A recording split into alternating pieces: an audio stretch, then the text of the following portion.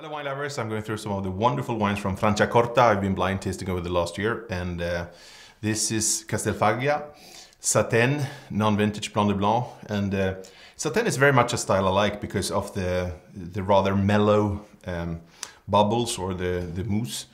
Particularly if you drink them young, of course they will lose bubbles as they age, but this is already very forward. I like it very much.